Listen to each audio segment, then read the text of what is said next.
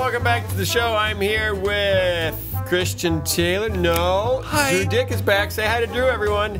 Say hi, Drew. Thank you. Thank you. Say hi to everyone. I hear you. I hear you. Say hi to everyone. Yeah. Hi. Okay, Oh, good. sorry. I got to say hi back. And Sky Jitani. Hello. Yeah, Sky's here. Drew's here. We're talking about we're recording this the day before Halloween. You will be watching this several days after Halloween. So keep that in mind. Sky is wearing his costume, his Halloween costume. This year I am costumeless. He's going as the thoughtful, maybe terrorist. The cardigan terrorist? The cardigan, yes, yeah. I am dressed like a middle-aged white editor. Yeah. Canadian. Yeah, Canadian editor. Yeah. I'm buying it. You see it? I do. Okay. It works for me, and I'm going as the creator of VeggieTales. So thank you. I'm pulling it off wonderfully. Quick theme song. I didn't have any requests. I think everyone just tired of it. Yes. I think. Make it spooky. Oh. What about like the Monster Mash guy? Hey, it's a podcast. What do you know? Hey, it's a podcast. And we've got video. Hey, it's a podcast. So lend an ear. The Phil Vischer podcast starts right here. And that's all I want to do, because that would take a... That's slow. It's slow. That's slow. It's too slow. So, ta-da! The abbreviated Monster That was Mash. the abbreviated Monster Mash. The mash. This is the monster mash. Okay, Not Becky. bad. That is pretty good. Becky Davis wrote into us. Do you know who Becky Davis is? You don't have to. Phil, I don't understand.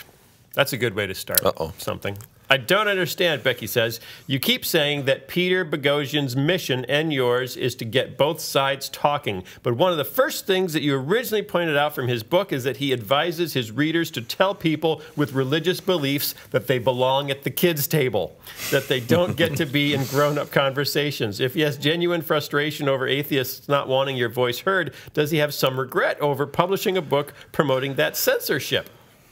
That's a good question. I think if I remember correctly from his book, that statement of tell them they belong at the kids' table was directed towards people who attempt to use the Bible as an argument-settling authority in pluralistic conversations, as in a la Congress. So if someone... a la A-L-A. Yeah. A-A-L-A-H. As in a la mode, not a la as great. So if you stand up in Congress and say, yeah, but the Bible says, and there I did it. You did. Southern There you accent. go. I'm sorry. Man. I apologize. I couldn't help it. Okay, let's do like New York. Yeah, but the Bible says, see, that's not even believable, because no one has ever said that in that accent, ever. I've met a few. Oh, you haven't. I have. Anyway, that his point is that's when they're no longer speaking a language that should be spoken in a pluralistic context. And I kind of agree with him there, and but I disagree with the approach, because basically what he's saying is, at that point, belittle them. And I think it's much better to say, wait a minute, you recognize this is a pluralistic society, and so you can't hold an authority that is only an authority to your tribe and say there should be an authority to everyone's tribes, right? That makes sense. Right. Yeah. So now, would he rephrase that if he was writing today? I don't know. I could ask him. Okay, and then she goes on to say, but he wasn't just saying if you bump into someone who's religious, tell them to go sit at the kids' table. He wasn't taking a position that extreme.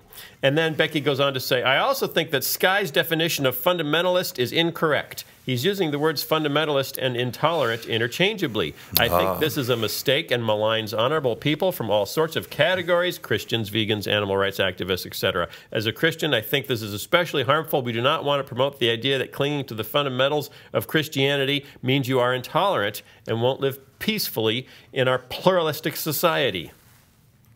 Am I supposed to respond to that? Yeah, I think so, because it was addressed well. Yeah, this is exactly why I tried to differentiate the theological and historical definition of fundamental or fundamentalist from the sociological definition of fundamentalist.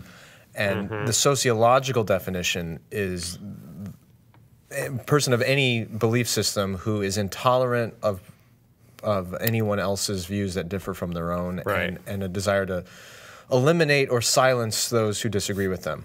Your point being there's a new definition of fundamentalism that is prevalent in pluralistic society. Yes. I will say it's a little unfair to the original fundamentalists It is, of the yes. 1920s. I agree. They weren't out to behead anyone, for instance. Right. And they were a good bunch of people. Well, I don't Well, know, and that's but what they her were- point is they were Christians who wanted to stick to the fundamentals of the faith, and that's an admirable thing. So, but there are people who would say, you know, I go to a fundamentalist Christian church, or I'm a Christian fundamentalist, and certainly not imply any intolerance about that. Well, they're using a word then, while historically accurate, is going to completely miscommunicate what they intend to say in today's culture. Right. Which is why you're more likely to hear, I go to a Bible-believing church. Right.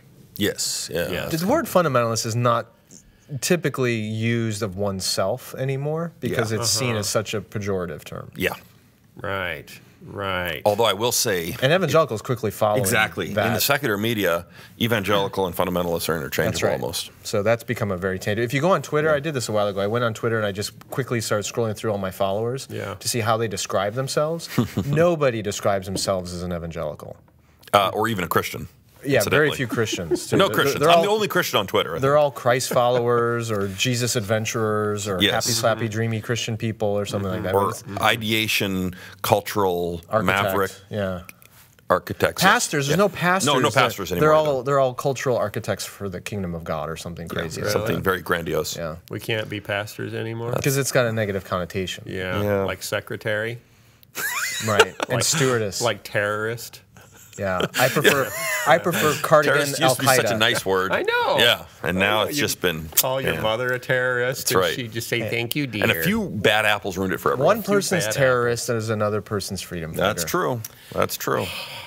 That's right. Were the founding fathers terrorists? Were they ever called terrorists by the British? Were they called terrorists in Parliament? Probably worse. I bet surprised. the Tea Party guys, the Boston Tea Party, I bet they were called terrorists. You can't mess with British tea. Don't mess with our No, tea. no. That's or terroristic. our tax revenue. Right. Even more importantly. Okay, speaking of fundamentalism and or conservative, so are we conservative Christians? What do we call ourselves if every label is now a pejorative? I have hopping been around. struggling with that for quite a few years, actually. Because when you say conservative Christian, then people go, They go Republican. Do you mean politically conservative? Yeah. Yeah. And then, well, even if you mean theologically conservative, how conservative do you mean? Right. Or I could say, I've thought, okay, I'm an Orthodox Christian. Oh, you mean Greek Orthodox? Russian. Or Russian Orthodox? Yeah. I'm a real Christian. Oh, that's not condescending. What? The rest of you. I'm not a liberal Christian. One term I have flirted with, but I don't think it has enough buy-in to be defined yet, is common good Christian. Yeah, that doesn't mean anything to anyone. Right, but I'd like to define it and then own it. Kind of, common good Christian. Trademark it? TM. Yeah. Like I like Pat it. Riley and 3-Pete or 2-Pete or whatever he. Right. Yeah. Okay. Speaking of conservative, Ken Ham. TM. Ken Ham, TM, has a little bit of an issue with, he's building an ARC park. He's building an ARC park. Arc Park. Yeah. ARC You know park. the ARC park? I've heard rumors. Yeah. Where is it? How many aardvarks in an ARC park? 2.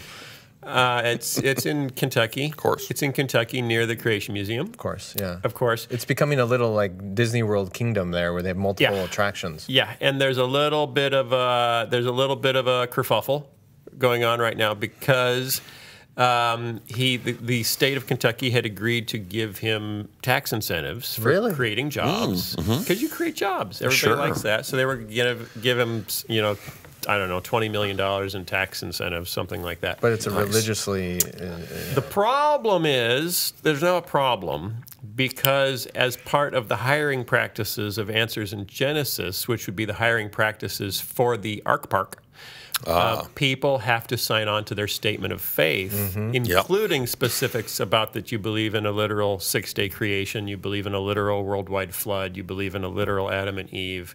Because they can't be serving ice cream cones at the Ark Park and have their theology be in any way deviant. Or the guy in the dinosaur suit. Yeah. So turns out to be what's happened? It turns out to be a girl. Yeah. In the dinosaur suit. Exactly. Anyway, so the state of Kentucky has sent them a letter saying that would violate our non-discrimination policy. Sure. So if you want the tax incentives, you can't put restrictions on hiring, which has led to Answers in Genesis saying, well, that's our religious freedom, you know. So now we're in a Hobby Lobby kind of Chick-fil-A kind of scenario. Yeah, but that's are you telling us how to practice our religion? That's different, though, because is it fine? No one's infringing on their religious freedom. They're saying you can still discriminate in your hiring, but the state doesn't have to pay you for that. Sure. Yeah. There's no right to state financial incentives. Right. But they're just incentives to create jobs. But they're jobs that aren't equally available. Christians. They're jobs that are not equally available to the citizens of Kentucky. Yeah. They're jobs that are only available to certain people in Kentucky. Well, it's the same with, say, a Christian college's hiring practices. Right. But these sound more restrictive. Subsidies. Colleges get subsidies. The students do. Right? You can get student loans and things. Yeah. But and there's governmental aid, though. There's governmental aid and stuff. Free money. Okay, so these sound rather specific. You have to sign off on They are quite specific. The Basically, 6-day creationist. If you work at the Ark Park, you should completely toe the party line so that you could actually be effectively a tour guide. You know, to walk somebody. Like every employee should be a tour guide. But see, I could see that applying to tour guides. Yeah. But if you are on the janitorial staff, do you still have to adhere to those qualifications? Right, because you never know when you're cleaning the bathroom and someone says, "Could you explain to me the ark in this theological significance?" You know, that person could Why probably did T-Rex have big teeth? And if you don't say it was to crack coconuts, you say it was to rip apart meat. Oh, right. You know, that's a right. problem. That's a problem. How is it different though? And this is what I think is interesting. If Nordstrom's wants to hire people, they will screen them for values. You know, they'll screen them to say, how much do you value customer service? How much do you value an amazing customer experience? You know, they say, do you fit our culture? If you don't fit their culture, you don't get the job. Ken Ham wants to hire someone basically saying, how do you fit our culture? Our culture is we're 6-day literal creationists. If you don't fit our culture, you don't get the job. Well, how's that different? This gets back to what I said, was it last week? Yeah. About our culture has not figured out a clear definition of religion. Yeah. And so to discriminate on the basis of religion, we say is wrong. But to discriminate on the basis of do you conform to our institution's cultural values, which are not explicitly religious, that's not wrong. Right. So, which is why at Vanderbilt Yeah. University, the atheists can say you need to be an atheist. Can they? Can the atheists discriminate on belief or secularists? You have to be a secularist to lead our student secularist. Well, they won't be able to union? if things keep going the way they are for Christian groups on campus. I'm just saying it, but is that a religious group? Does that pertain to civil rights? Well, the IRS said that a religious or an atheist humanist, was it a chaplain? Yeah. Is eligible for the housing allowance? It was the leadership of the Center for the Freedom from Religion Association. Right. It was a humanist society, Yes, and they said the leader of that is a clergyman. Yeah. No, it's freedom from religion, and they get it. Okay. And they actually didn't want the pointing tax. out the irony. The tax They break. didn't want it. But they didn't want it. So the IRS has declared that an atheist leader can be considered clergy. Okay. So there you go. They just declared that atheism is a belief system, which is akin to religion. For avid bicyclists, can they require that the president of their chapter is an avid bicyclist? That's a or good is that question. discrimination? But that's acceptable discrimination because it's not. Every hiring practice involves discrimination. Well, right? every choice involves. Except in your case, Drew. Good point. No, but you hire someone and they say, you know, or you're interviewing someone for a job and they say, well, I'm not really a hard worker. I kind of dial it in. And you say, well, you know, at our company, we kind of like hard workers. Yeah. And he says, don't discriminate against me just because I'm lazy. Right. I mean, you could get crazy say that with this. lazy is part of your gender identity. I identify as male, lazy. Yes. Dress as woman. Yes. But not discriminate. the key word there is identity, though. Things like one's gender, race, religious belief, nationality or But ethnicity. now you have to define what a religious belief Well, is. exactly. That's my point. Sure. Is we've Yeah. not yet done that as a society or legally. Okay, I was listening to NPR this morning. Yeah. They're talking about the Day of the Dead. You know Day of the Dead? Yeah. Mexican holiday. Quasi. Can you say it in Spanish?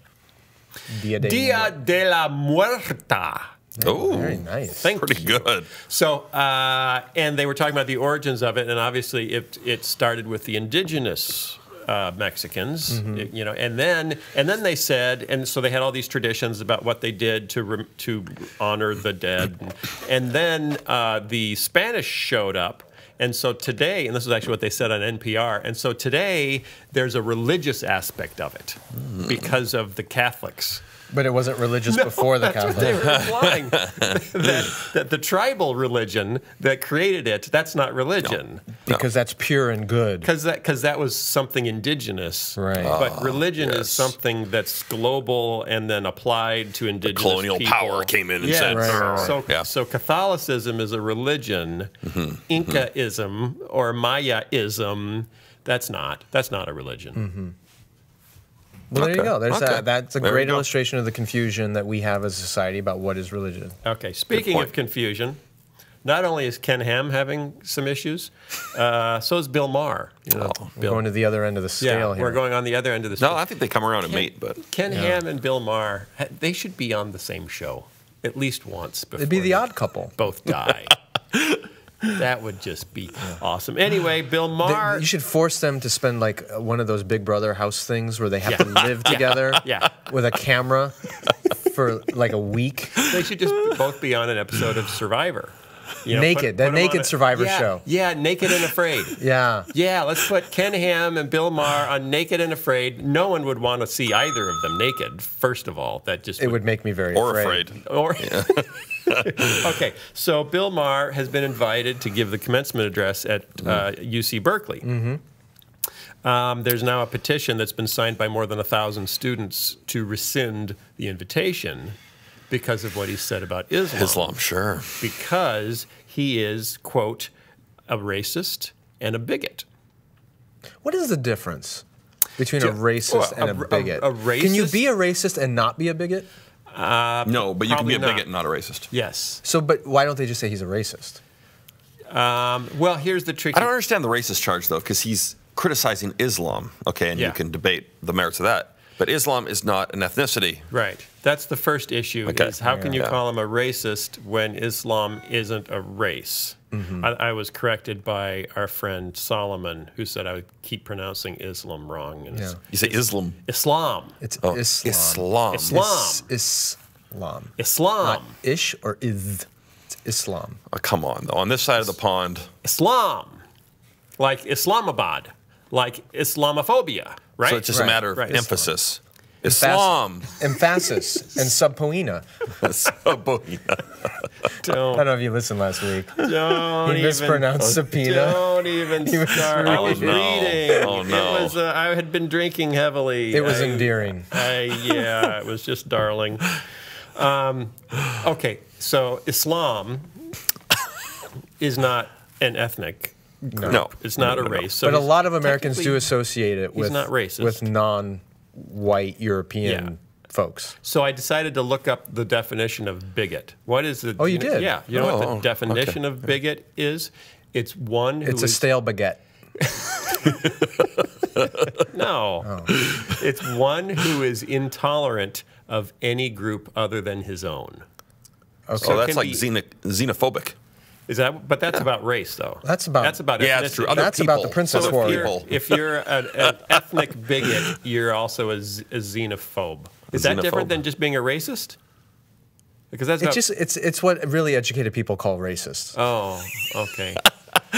To show that they're also intellectually superior. Right. Like if, Well, no, I think it's just like all other people groups. I'm phobic of them. Whereas a racist might single out a certain ethnicity and go, I really don't like those yeah. dudes. So a bigot is intolerant of any group but their own.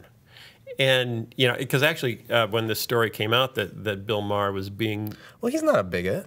petitioned against, yet my friend Peter might Boghossian be, sent me by an that email and definition. said, what do you think about this? Because I said, I don't think he's either, because he is First of all, he was in his original interview with Charlie Rose, where the ruckus was raised for the first time. He was actually favorably comparing Christianity to Islam. You poor thing. You're just going to struggle with that. I'm so trying. Yeah. Give me credit for that, Solomon. He was favorably comparing Christianity, which is not his group. Right. So he was... Yeah, but he's also slammed Christianity a lot. Yeah, he hates Christianity, but that's not the point. In this case, sure. He's not rejecting any group but his own. Well, he's not gay, and he's not anti-LGBT. He's not a woman, and he's not anti-women. He's a white upper class educated liberal. Right. But it doesn't mean he's against everyone who's not him. It just seems like we don't have a good label, because you can be a homophobe, you can be, we've got lots of good labels. We don't have a good label for someone who's anti-religion. So if someone insults your religion, we don't have a good way to try to label them to get people. And that's a powerful thing to have that. Yes, that phobe you need the label. Thing. So, and that's why I guess we come up with Islamophobe is being thrown around. Yeah. That's a label. Religion phobe. Yeah, that's roll off the tongue. Like homophobe was created. Because there was no term and that for was a highly effective. It was highly effective term. Well, and it's so silly because anyway. Do we need to come up with like a Christophobe? Christophobe. There is actually a book called Christophobia. Really? Evangelophobe? Fundamental phobe. Fundaphobe. So that sounds like a disease or something. Fundaphobe. That's a ride at the county fair. Yeah, that sounds like a website. Sounds like a disease to me. The test came back. It's fundaphobe.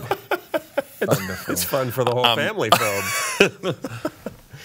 He was so young. I also wondered though, because I was actually having this conversation with Peter Boghossian, because he emailed me at one point and said, "Why is it okay for us to insult the Bible but not the Quran? Mm-hmm. What is the difference?" And because we got done killing people for that a couple hundred years ago. Yeah, we did. We finished. We don't do it anymore. Right. It was fun for a while, but we don't do it anymore. It was done with a couple of got burned out. Girls that we burned out in Salem, and then we said, all right, we're done. That's it. That was for witchcraft. Yeah, that's right. Not insulting the Bible. Insulting the Bible. It's a part of that. Blah, blah, blah. For consorting with the devil in the woods. Yeah. And I said, well, part of it, I think, is still cultural guilt, kind of an anti-colonial regret, where Christianity was part of the package that the British were exporting to the world to save them from their... And the Europeans in general. Yeah, from their barbarism. Sure. Well, yeah, the Spanish earlier, but most recently the British saying the whole world should be under our rule because we've got it figured out, and part of the package you get are our values, our jurisprudence, our economic system, and our Christian faith, which will bring you out of your backwardsness. Mm-hmm. And when we rejected colonialism, that's part of what we rejected, was the notion that, how can you say that the Indians are wrong? Just stop saying everyone is wrong. So that's part of the package of rejecting colonialism, is to elevate the indigenous, and say, whatever you believe, we're going to leave you with that. That's fine. And you think that dynamic is at play in our unwillingness to denounce some of the more brutal parts of Islam. Yeah. Now, and I would say, though, to steal a phrase from George W. Bush. Yes. That there is on the left a soft bigotry. Evildoer. Soft bigotry that comes from the left on this topic that says, oh, well, they're less advanced or developed than we are, so we give them a pass on some of the awful things that they're doing. Does that make sense? Yeah.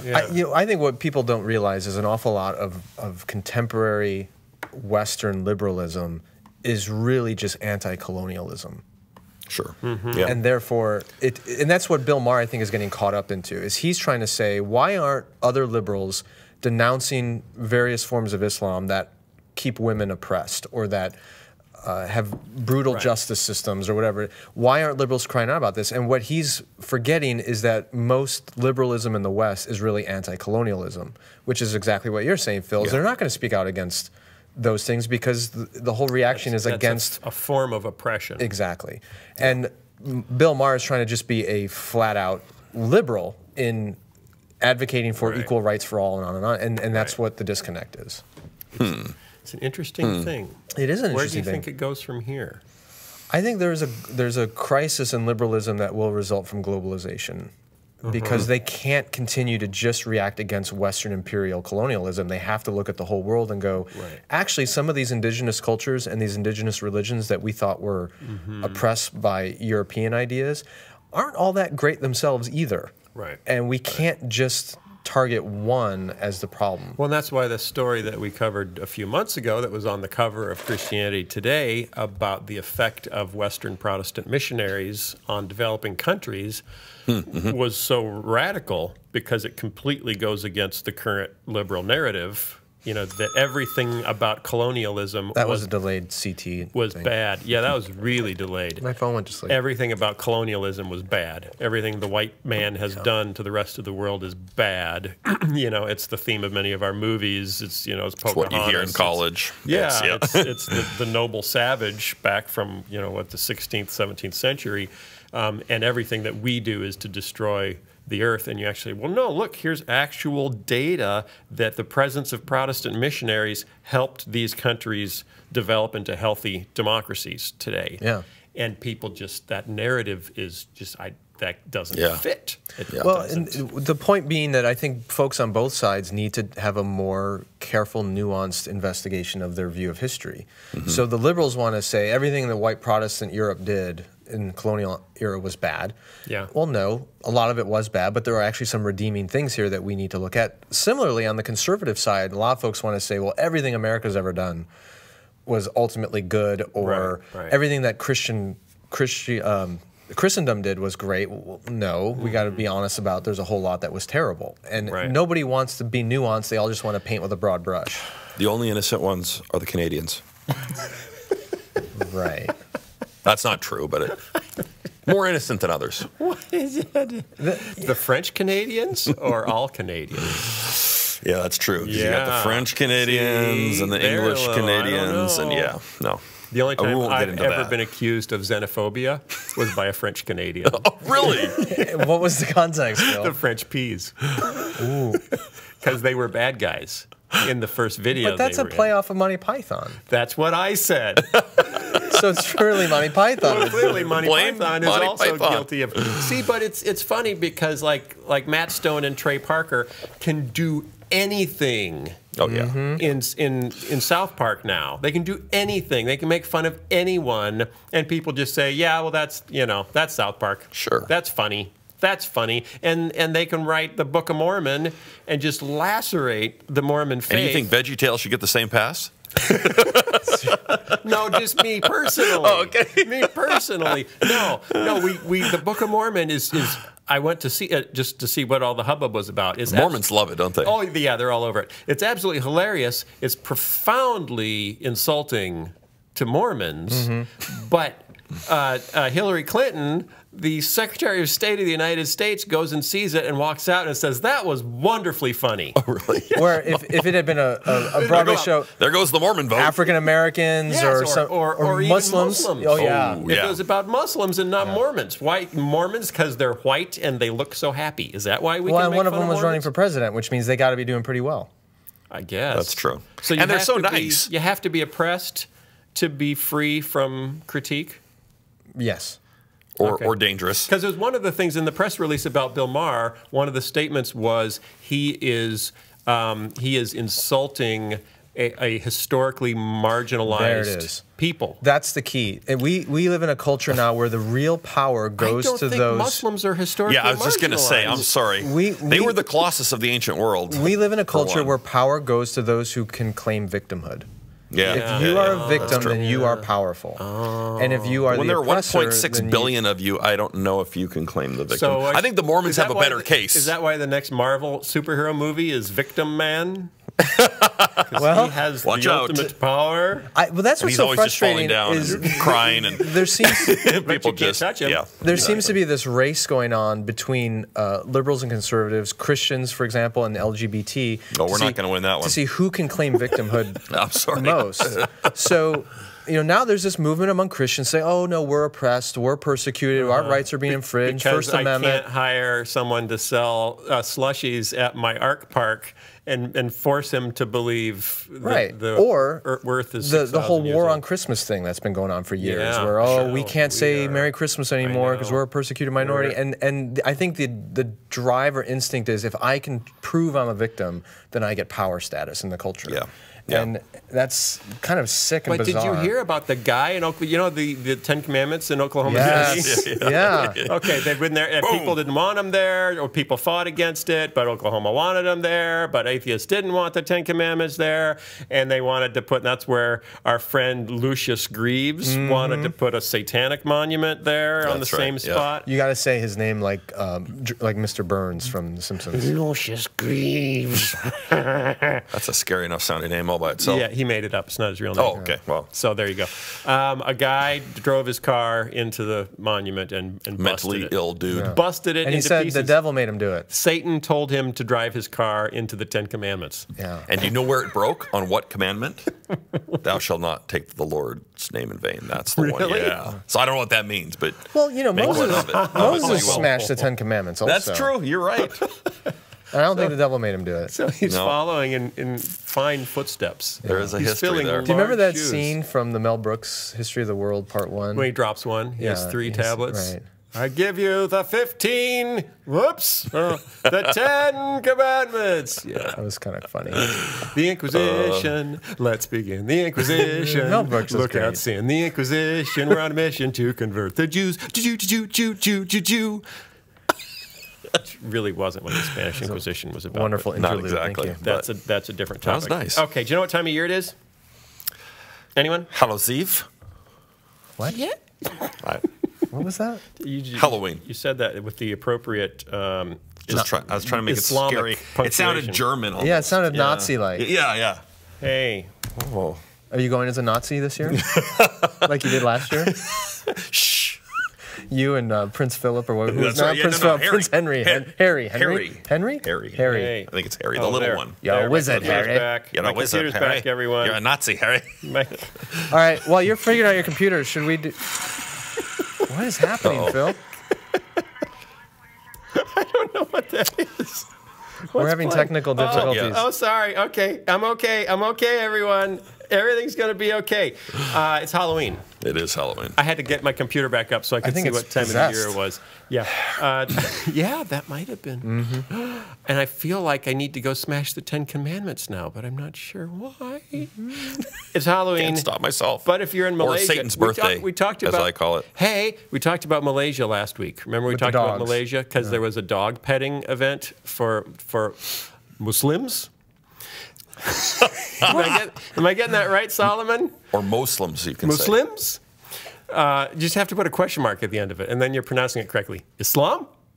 I don't know. What about you? So there was a dog petting event, but dogs are unclean in Islam. So This is not going to go anywhere good. there's death threats. I'm just doing my best. Sapoeita. I'm just doing my best. Now there's death threats against the guy who organized it because Muslims are not supposed to touch dogs, or they have no to idea. wash their hands 6 times with water and 1 time with dirt. Wow. Because nothing gets out dog like dirt. But that's beside Well, the the point. dog's rolling dirt all That the was time. last week. This week we got more news. Muslims are now prohibited from celebrating the Halloween festival, traditionally held at the end of the month in Malaysia, according to an edict released by the National Fatwa Council today.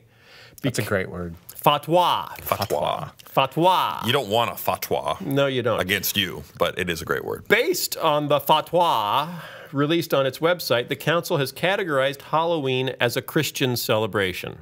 Oh, who knew? That's good news for all of us, though, isn't it? Yes. No more prohibition. No more harvest parties. Yeah. Therefore, it's against Islamic teachings. So Muslims can't celebrate Interesting. Halloween because it's Christian, and Christians can't celebrate Halloween because it's satanic. And Satanists don't actually believe in Satan, as we've now learned. They just think it's funny. Everything Man. upside is right, upside down is right side. This holiday's in trouble.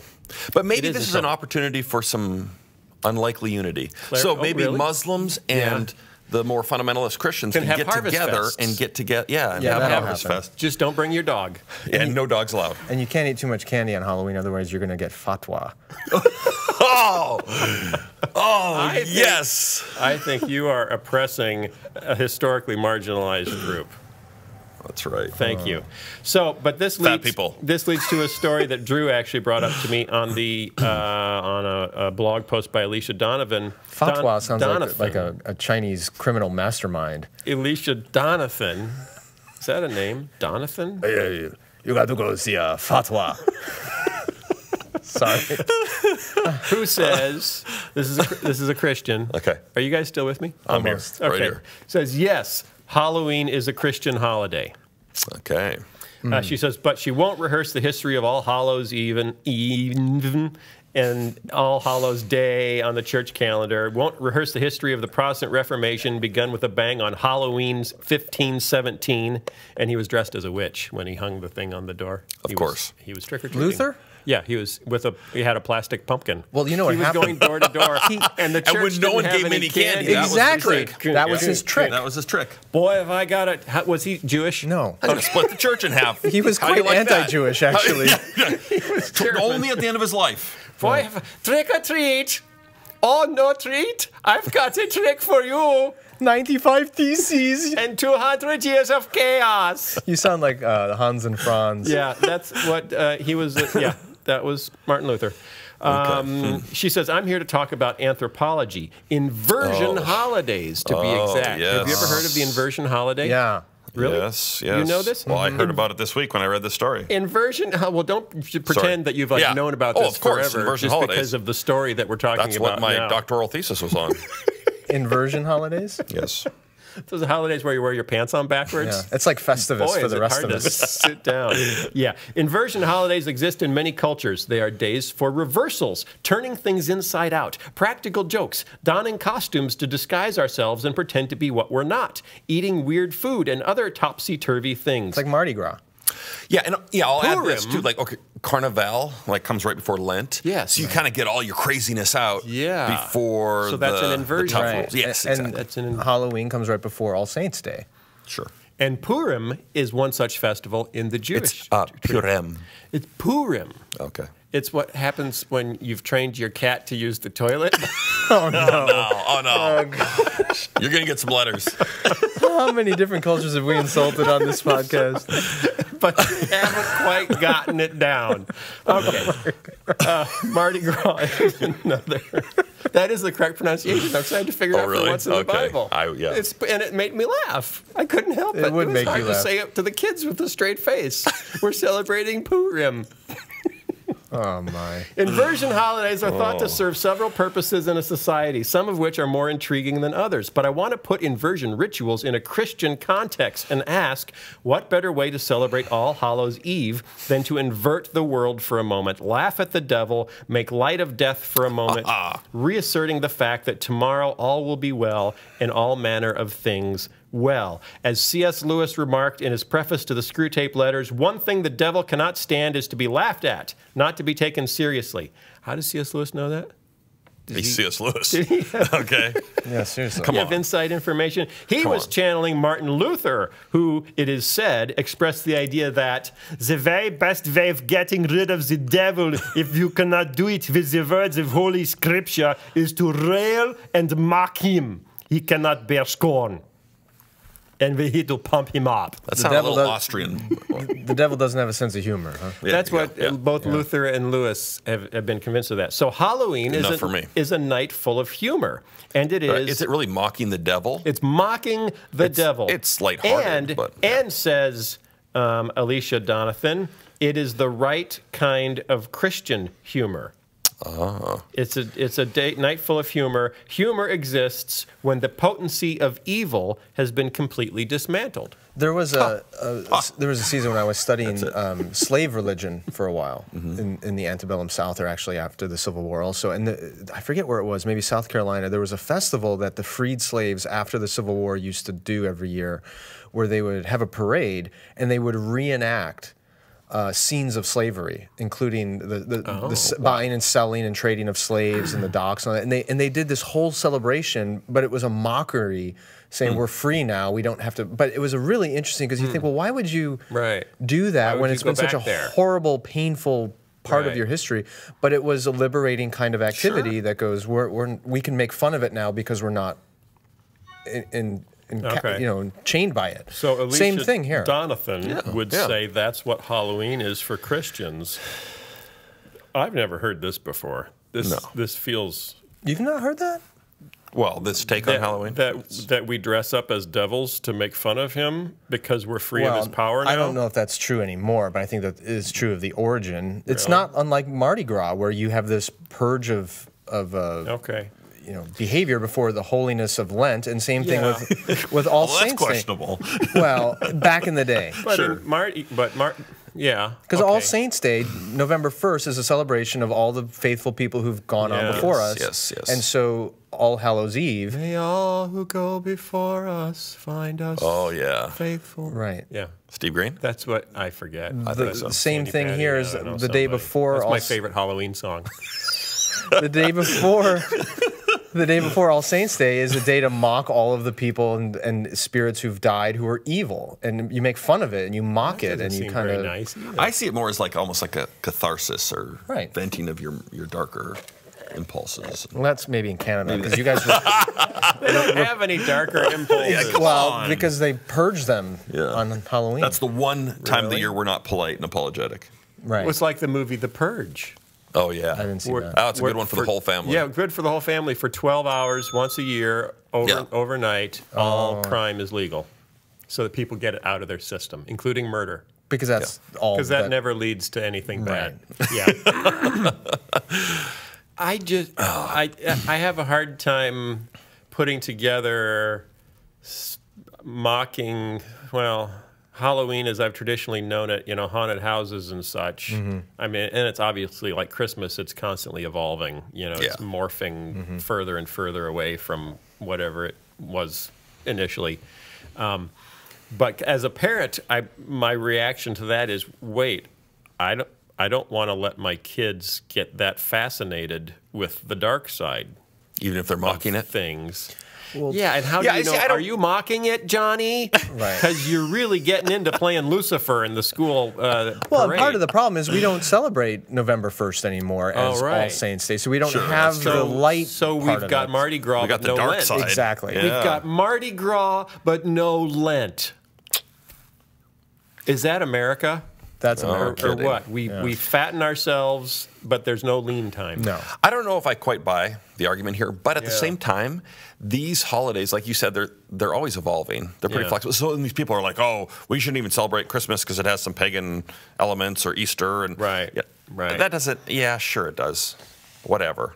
But I mean, they're all syncretized with cultural ideas. And so synchronized it's basically syncretized. Okay. It's to some degree what you make it. So if you're not really like, well, can I celebrate Ramadan and say it is what I make it? Hey, you know what? I read an article not too long ago about how Ramadan is now becoming the primary season for shopping in much of the Muslim world, because people fast during the day. Eat. They fast during the day, and then they have parties every night to break the fast once the sun goes down. And it's also becoming a season, like Christmas has become in the West, where retailers are marketing heavily for gift purchasing and all kinds of other stuff. So consumerism infiltrates all these different religious traditions and ends up bringing its true religion to the forefront. I hate to see Ramadan going down like that. I think we can say Halloween has been pretty thoroughly infiltrated with consumerism. We've forgotten the purity at its core. What happened to the pure childhood fun of mocking the devil? Yeah, and intravenous sugar. Why do we have to actually go door to door and ask for it? Why can't we get straight baseline kind of sugar injections? Okay. All right, we gotta do our little plug for the With God Daily Devotional. It's time for a plug. Oh yes, it's time for a plug. Time for Sky's commercial plug. Yes. Speaking of the infiltration of commercial interests, not a hair plug. If there's anyone out there who would actually like to pay us to get their own plug and sponsor the podcast with a real product, I'd be happy to end my plugs for a real product. Come on, don't sell yourself for someone short like that. Okay. You know, this is just how it works. Okay, so if you have not subscribed yet to the With God Daily Devotional, it is available on my website, skyjatani.com/devo. Goes out every morning. So I got a couple more responses from people. This is from Joel. He says, I've always found Sky's way of explaining things to be very thoughtful, which is why I signed up for his Devo. The content is awesome. I found myself talking to other people about what he shares in these devotionals. They really have the possibility to change how people relate to God. Thank you, Joel. One more. Jim, the With God Daily Devotional stirs my dependence and longing to be with God. Not to use God, but to know and walk with Him. As an executive, it helps me tremendously to start my day and to lead my staff and serve them with God at the helm. Can I give a testimonial? Sure. I, too, subscribe. No way. You, Drew Dyck, to the our With subscriber? God Daily Devotional. And this is how I describe it. I think it's the thinking man or woman's devotional. There you go. And I'm not saying I'm a thinking man. What are you saying about all the other devotionals? Well, all the thoughtless in ones? general, yes, they're pretty thoughtless, or they're just really emotional. Not that yours isn't. And then it has a prayer at the end, which I always find really interesting. Historic prayer. Historic prayer, yes. So if you're interested, because they don't pray like they used to. They don't. If you want to subscribe and go to my website, it's $1.99 a month, and it will automatically renew you every month until you drop out and you don't want it anymore. And the new feature is you can also do a gift subscription and sign someone else up you want for the whole year for $19.99, so a discounted rate. You can do all of that at skyjatani.com. Thanks, guys. And spread the word. We need to kind of build the base of subscribers so that I can actually keep doing this. Spread the word. Okay. Okay, we have one more story today. One more. Okay, one more story. Can I tell a quick story about a prayer I prayed this week? It just reminded me. This is a little weird. Was it to expand your territory? On the Phil Vischer podcast? It came true. Okay, but no. Okay, this might be totally weird, but I'm really tired right now. My 2-year-old's been sick the last 2 nights. Throwing up in the middle of the night, thank you. These toddlers are so inconsiderate. So I'm a zombie. I'm at a church function last night. There are about 60 people there. We're going to eat dinner together. And they call on me to pray for the meal. And I'm like in a sleep-deprived stupor. No. But honestly, I spouted the most freakishly inarticulate prayer you've ever heard in your life. Really? Do you know that clip of like Miss North Carolina at a beauty pageant when they asked her a question? Yeah. I always think of you when I see that. U.S. Americans or something. Yeah. It was that combined with like Ben Stiller's prayer from Meet the Parents. Yeah. And there was a pause in the middle of it. I just lost it, and I didn't know where I was going. And then I got some like pity amens at the end. It was awful. What? So anyway, I hope that wasn't the end of the story. Okay, thanks for coming, everybody. that was it. I'm sorry. I feel like I had to get off my chest, and now I have to switch churches because. But you said the prayer was answered. No, I said it was awful. He said your prayer was to be on the Phil Vischer podcast. I don't even think God understood this prayer. So did you then get up and tell everybody, listen, I know that was a really bad prayer? No, I didn't even acknowledge. I just kept moving. He walked out of the building. Yeah. He said, "Good night, folks." Amen, and turned and walked away. But I don't know. It was really embarrassing in his car for me, and drove it right into a tree like Tiger Woods. Being like, this is what happens. I went to college and stuff. This is what happens when you have children, Drew. Maybe that's it. Yeah. It's just the beginning of your stupidity. It was awful. Although we are very close to Halloween. That's true. Oh, and you did say you felt like a zombie. Exactly. Okay, John Ortberg. I'm going to blame the devil for that. John Ortberg. John Ortberg. You know who John Ortberg is? Yeah. Oh, yeah. Yeah, famous pastor, teacher. What else is he? What is he? A contributing editor at Leadership Journal. Contributing editor. He wrote a piece on Mark Driscoll. You know, Mark Driscoll resigned. We talked about that last week, I think. Finally stepped down. And his second point I thought was kind of interesting because in the statement about Mark Driscoll, Ortberg says, I was struck too by the language quoted in news reports yesterday to describe this situation. The pastor, the board said, had been guilty of arrogance, along with other attitudes and behaviors associated with arrogance, but had not been charged with immorality. And Ortberg said, which is very interesting, when did arrogance cease to be immoral? I suspect that most folks in our evangelical subculture will understand that immorality is really being used as a substitute term for sexual misbehavior. But why would we reduce such an important word to code language for one area of misconduct? This is a long-established reality of evangelical culture. Yes, which is the only real sins. Yes. Are sexual sins. Are sexual sins. Or smoking. Everything else is permissible or excusable if you're highly effective or rich. Yeah. And it's the sexual stuff that it drives me nuts. Yeah. I've been saying this for a while too. It's like, it's not humorous. It's actually tragically funny. But it seems like I'll see like when a pastor finally has an affair or something, and people will say, "Oh my goodness, look at that! He was so effective and so skilled, and God had called him, and he was anointed, and then the devil took him down, and he had this affair." And I'm like, he fell a long time ago. The guy was a total jerk. He was, maybe preaching something that was totally wacky, but you're right. It's just when they cross that big red line of sexual immorality. Then he's got a moral failing. Before he was just a saint. Before he was an effective jerk for Jesus. Yes. But you can be a jerk for Jesus. Yeah. Anyway, so what's I like it. What do you think should be done about this, Phil? C.S. Lewis wrote, "If anyone thinks that Christians regard unchastity as the supreme vice, he is quite wrong." Actually, he's kind of quite right now. That is what Christians consider the supreme vice. But correct Christianity, according to C.S. Lewis, the sins of the flesh are bad, but they are the least bad of all sins. According to Christian teachers, the essential vice, the utmost evil, is pride. Unchastity, anger, greed, drunkenness, and all that are mere flea bites in comparison. It was through pride that the devil became the devil. Pride leads to every other vice. It is the complete anti-God state of mind. And yet, ironically, that's the one that we actually celebrate among a lot of church leaders. Yeah. It's that bravado and the arrogance. Right. And the... So do you think if, not to pick on Mark Driscoll, but if his elders had stepped in years ago and said, you've got some character issues here that keep coming up, it wouldn't be where it is now. He would have had the time to work on them. Well, I think it's an indictment of not just Mars Hill, but the evangelical movement in general, and its failure to really mentor and disciple and grow people in the fruit of the Spirit. We're more focused on effectiveness of mission rather than depth and gravity of one's soul. And this is what it produces. Well, and sometimes when someone is very talented, we give them a pass and allow them to consolidate power and not get that input and not create a culture of accountability.